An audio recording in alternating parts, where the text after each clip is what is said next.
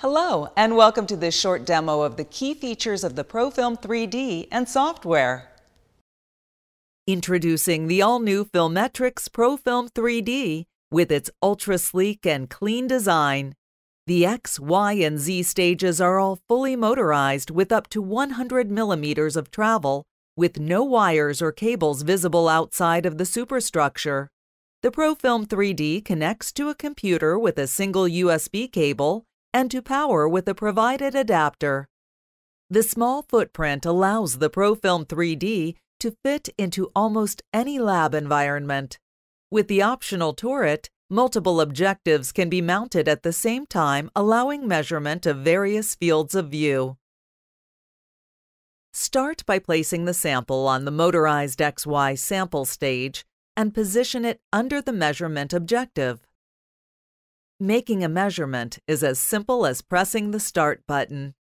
After the data has been acquired, it is immediately available for analysis. This screen is split into three sections. To the right is the 3D rendered surface. By clicking on the image, it can be easily rotated or zoomed in or out. To the left is a 2D height-encoded surface plot, and underneath is the line scan view.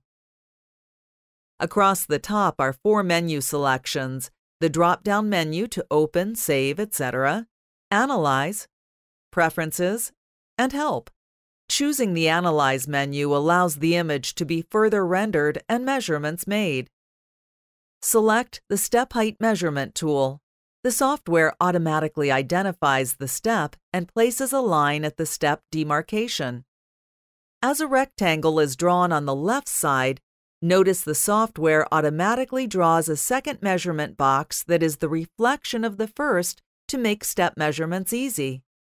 Click Level Surface in the Settings dialog box. The value of the step height is then shown on the screen. By selecting Stats, various roughness and waviness values can be computed from the active region defined by this box tool.